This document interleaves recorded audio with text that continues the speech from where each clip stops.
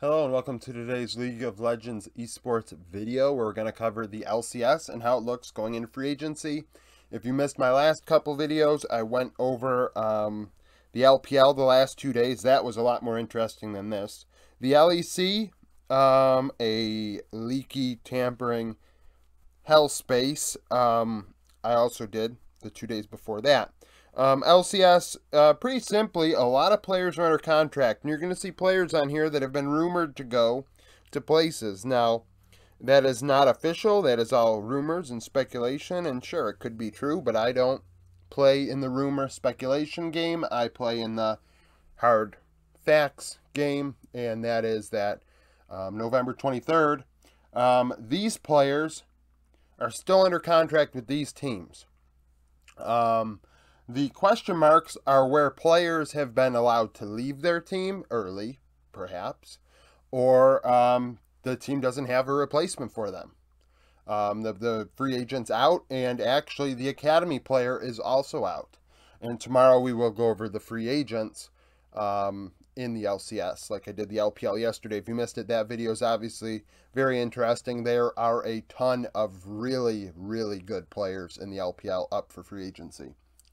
So 100 Thieves, they could run back 4 of their starting 5. Tenacity has been a player they've had on deck behind Someday for some time. So really, theoretically, 100 Thieves could run all 5 back. We've seen rumors that players could be out. We've seen actually a roster that doesn't include any of the starting 5 here. Tenacity up in the air. I've actually seen rumors of even players outside of North America coming into that team that, you know, the team that I'll get into tomorrow. So 100 Thieves could theoretically run everything back if they so chose to, because those players are under contract and not officially released from them. Cloud9, everybody's under contract there. The entire starting lineup and academy team, all 10 players. You know, I've heard rumors that Jensen might not be there, but right now he's under contract. He's actually under contract for a long time. Given that he's 27 years old now, he's actually under contract until he's 29, which is crazy. Frankly, that's crazy. So, I have also heard rumors that Berserker wants to be alongside Sven. I think I saw that in one of the maybe Travis Gafford videos. So, if that is true, I mean, they're under contract. Sven may want to go back to AD carry, but it depends on what he can find as a job. It looks like the LEC is full, so unless he wants to go to the one of 2 openings at AD carry, may not have a job at that slot. CLG, similarly to C9, everybody is also under contract. Dokal at contracts, Palafox, Luger, and Poom. There are rumors that they do not want to run this back, but theoretically they could. Dig, a team that, unlike the last 2, doesn't have quite as many players under contract. They still have Hoon. Hoon is a mythical player in our Discord.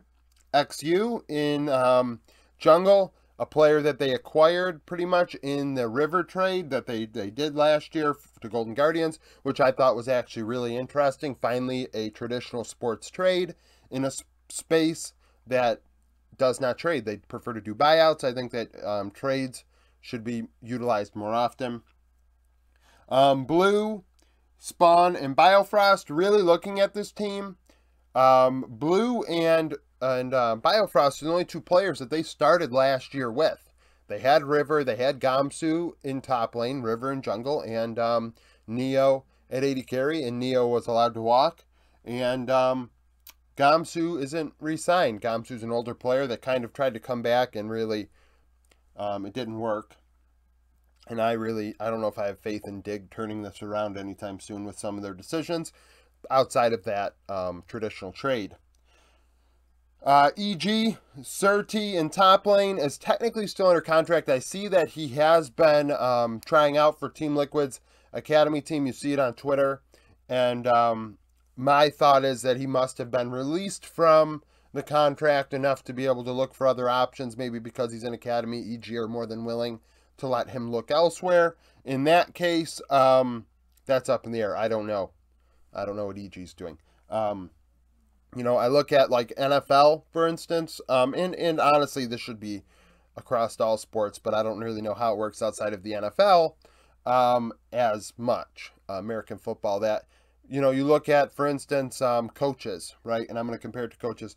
When an assistant coach has an opportunity for a job as a head coach somewhere, the team is more than willing to allow them to interview for that job.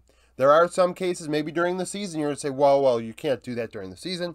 After the season, if there's an opportunity there, you can take it. Not all pro sports are like that. Some of them will tell their prospects, hey, in the case of Surtees, they were like, we have Impact. Impact is now older. He's a free agent. He's gone. Surtees, we're going to bring in another person for you to compete with, maybe, or whatever. But we'd like to keep you on. You are under contract versus, what they're doing, which is allowing him to go try out for Liquid Academy. So maybe they don't intend on keeping him at all. All the coaching staff's out of EG, so who knows what's going to happen with EG now. A very promising team that now is kind of a little in disarray as far as I'm concerned. So Inspired, JoJo, Danny, Vulcan, those four all could be run back. Danny, I have seen rumors that Danny might not play at all this year. They've been in talks with players. I did see a rumor today about Cowrie even going to Carmine. That's a rumor, speculation. He's still under contract, so theoretically, he could be getting bought out, but he is under contract, and until that is official, he's on EG's team for me. Vulcan and Smoothie's been around the block, but I don't think he's going to be pushing. So FlyQuest actually is the first team with an opening outright. They don't have a player in bot. The bot lane role is empty. They have Phillip.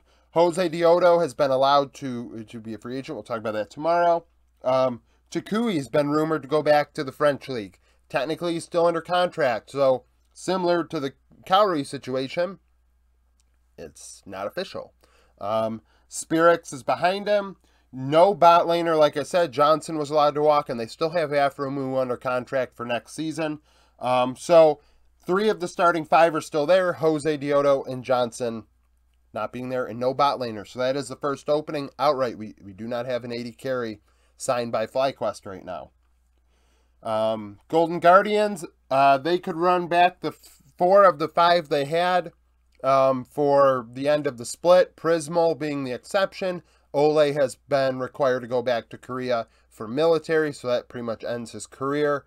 And Prismal could take the starting job. We've seen Golden Guardians release some content saying that they may approach this year differently. It's theoretically possible. They've said they're going to do it, so I'm going to assume they're going to do it. But the fact of the matter is, these are the players that they are paying right now. Outside of River, no offense to the other players, River's the only one that I really, think is pretty good at this point in his career. Immortals do not have a mid laner. Power of Evil is allowed to look for another spot, so he'll be on tomorrow's video.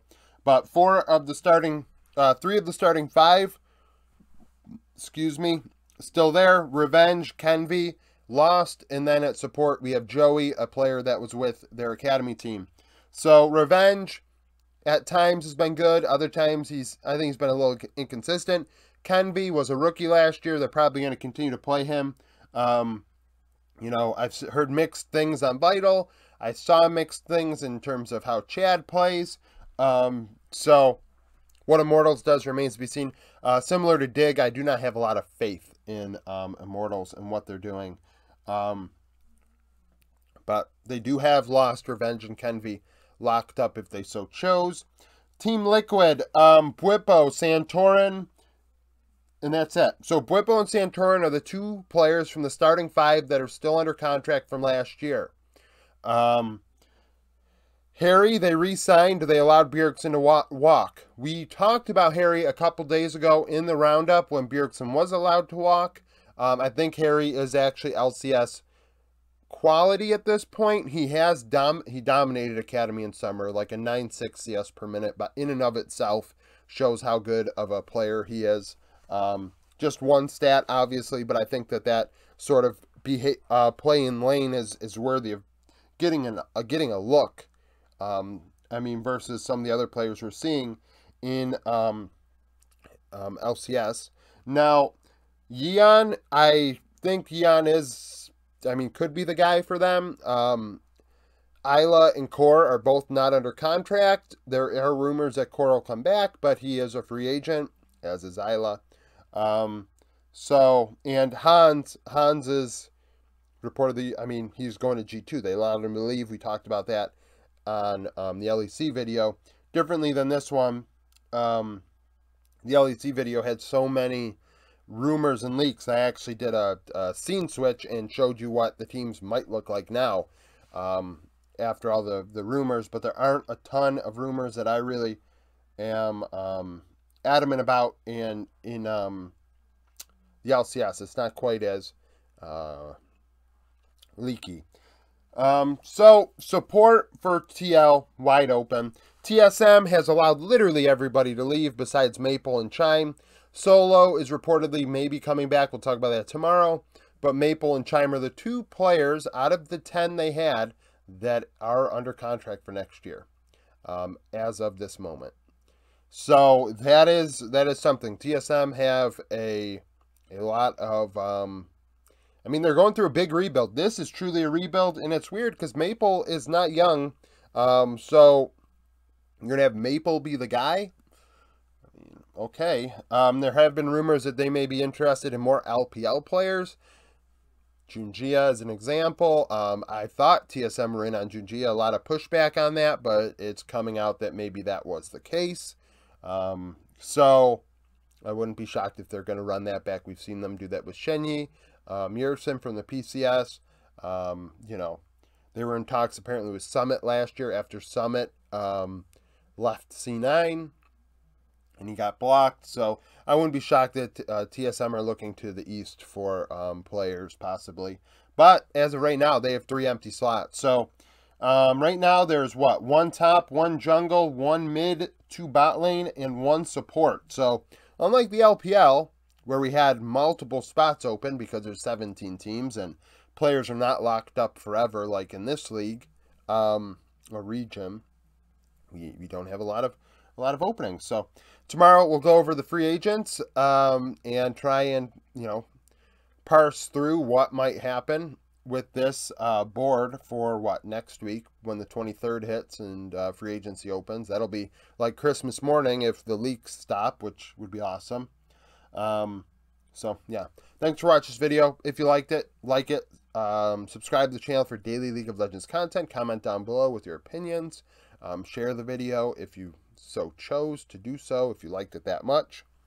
Follow me on Twitter, join the Discord. There's like 350 of us. People are posting rumors in there and talking about stuff. So if you want to go there, it's a good time. YouTube membership's $3 a month, supports me, gets a badge in the comment section.